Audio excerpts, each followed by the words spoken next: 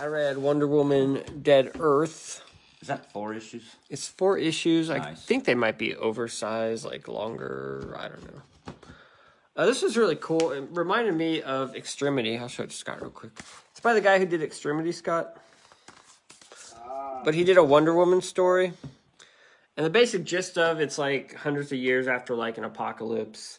And Wonder Woman gets woken up, and then she finds the Earth basically in shambles, and there's kind of post-apocalyptic type thing. And so she goes around trying to save the Earth, basically.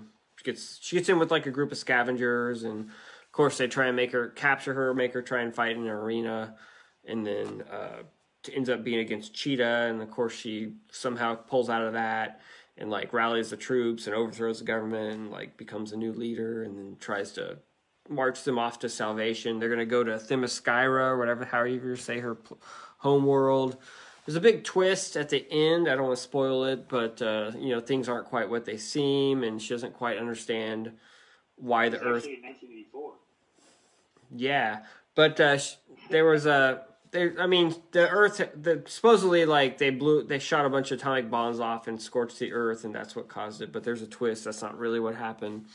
But it's Daniel Warren Johnson, and so if you like his art, which is very manga-ish and sort of kind of over the top and just kind of lots of action, it really feels like Extremity, but yet with Wonder Woman. I mean, like a lot of the design, and I mean he has a very distinct style and design sense, and it has a lot of that stuff in it. But it's really good. I really enjoyed it. Like the story isn't super important and not super logical, but it's a great setup for him to do what he does, which is draw really cool scenes and create interesting, settings and action sequences and stuff.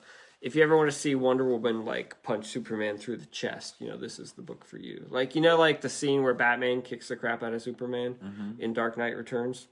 Well, if you want to see Wonder Woman kick the crap out of Superman, then this is the equivalent of that, basically. Nice. So it's Wonder Woman Dark Knight.